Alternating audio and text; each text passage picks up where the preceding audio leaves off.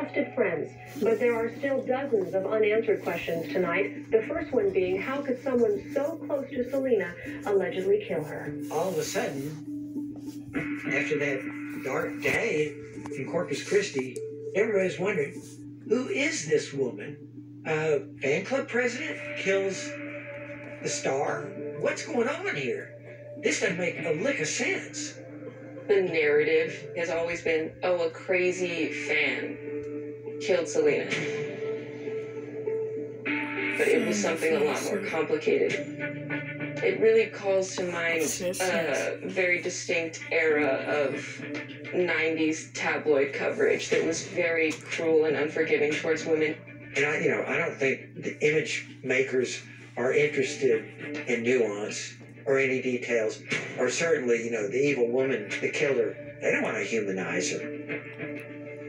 Yolanda is a confusing person for the media to deal with. An unmarried, in her 30s woman being friends with a 23-year-old pop star. It's a confusing relationship dynamic for a lot of people to swallow, and it's very easy to sensationalize it into kind of portraying Yolanda as a jealous spinster who wanted to be as close as possible to this youthful, beautiful, amazingly talented crazy woman has the spotlight on her. I never hated anyone in my life, but Yolanda took something so precious from us. I hope she's found guilty. I was convicted by public opinion even before my trial started.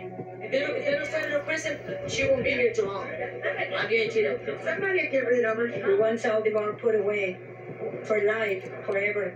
They have been fed a narrative that is not correct, that I was an embezzler, that I was an obsessed fan. My right as a citizen of the United States to be innocent and to proven guilty was reversed on me. I was guilty and needed to prove my innocence.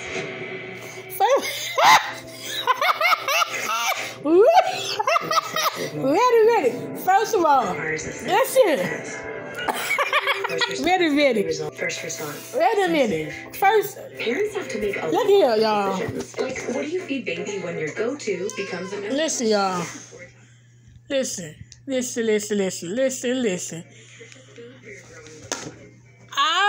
So far, I think she's full of crap so far, okay? Second of all, if that hell, checks with your signature on it, that right there is the red flag, okay?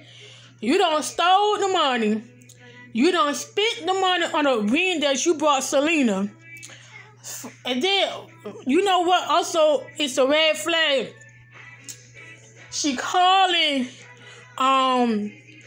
Yolanda. She calling Selena family more than one. That right there alone should be telling you that's a red flag. Now, why just let it keep calling us? Okay, in my opinion, the way Selena's dad, how he was treated Chris, he should be doing the same thing with Yolanda, because you would think you never met the lady before. So why she calling us all this time? I don't get it. So that was the red flag to me while I'm sitting here. Okay, but anywho, y'all, child, I noticed also that she keeps saying the same thing.